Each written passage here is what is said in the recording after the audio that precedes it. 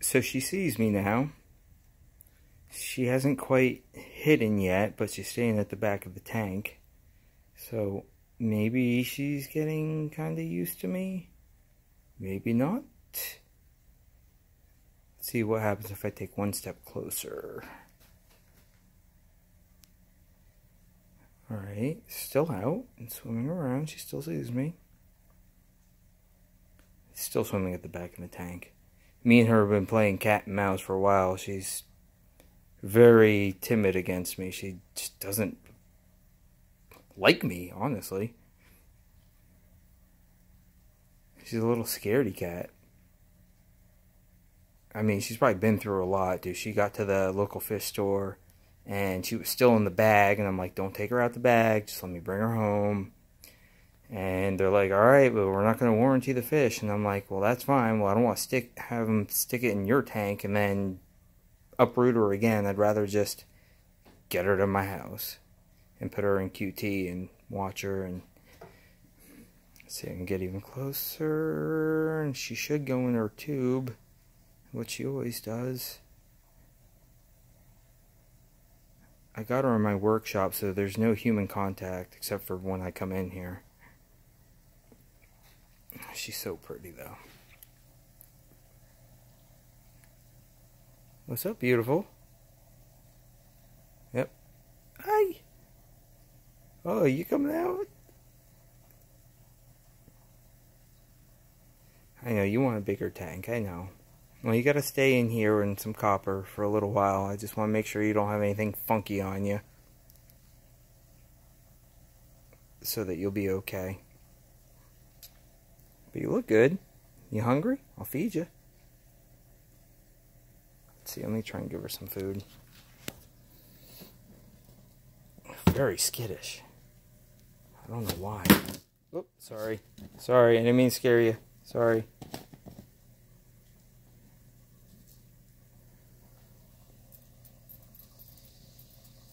There's some food for you if you want to have at it. I'll back off so you can look at it. Go ahead. Go ahead. Go ahead. I ain't gonna touch you. You're fine. Go eat some grub. I haven't seen her eat yet. I hope she's gonna eat.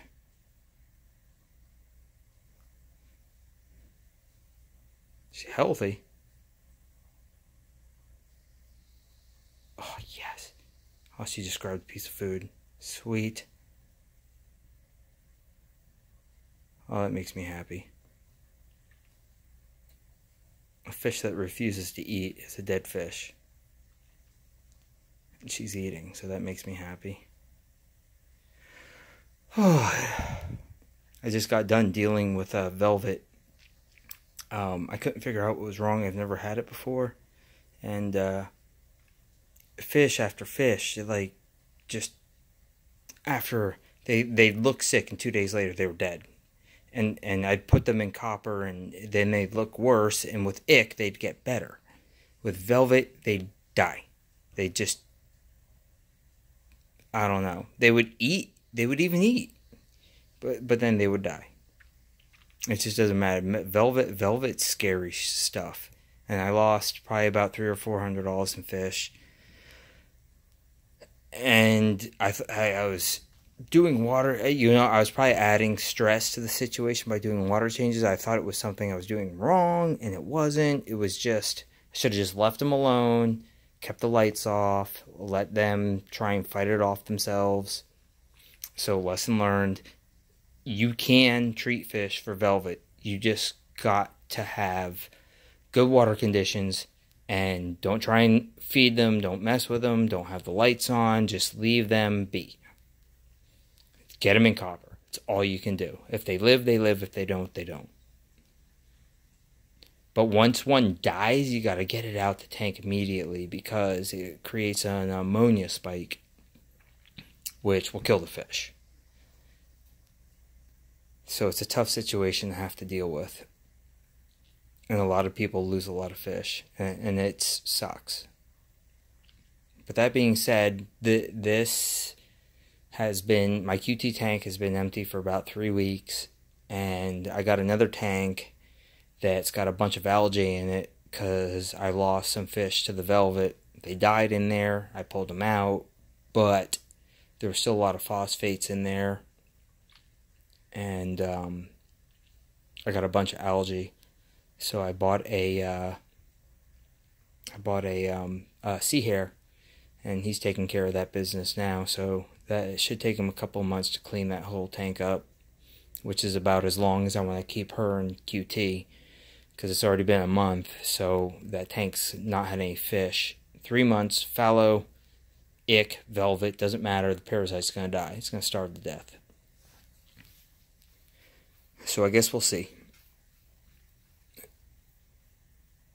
But she's eating, so that's what I want. Tomorrow's Sunday, gonna do a water change. I already got the water made. It's been stressful. I lost a queen angel. I lost 2 clownfish. I lost a sailfin angel, I think. It's kind of the silvery with the yellow tail. I lost one of those. I lost my annularis angel. That broke my heart. I love that fish. I had her for about 6 months, and I saved her from fluke. I saved her from ick. I mean, she went through hell in a handbag, and then I went and bought this flagfin, or that yellow tip, whatever the hell it was. But that's where I got the velvet from, and it murdered everything. I couldn't figure it out, but that's what it was. So if you're losing fish, like new fish, healthy fish, and they just look sick after a few days, stop buying fish. Figure out what the problem is. Most likely it's probably velvet, because ick doesn't kill right away. Ick, you'll see the big white spots. Velvet, you won't see nothing until you notice them really looking sick, and then you'll see a bunch of little white spots. That's not ick. That's velvet. And you don't want to stick that stuff in your reef tank. Ever. So that being said, she's doing cool. Anyways, I figured I'd just shoot a little video. I got this fish healthy. She's in QT, treated with copper. There's also a diamondback goby in there, sand sifting goby. He's the one making all the sand piles. And she is eating like a champion. Good. Go, girl. Go. Eat. You eat. Alright. That's it for now.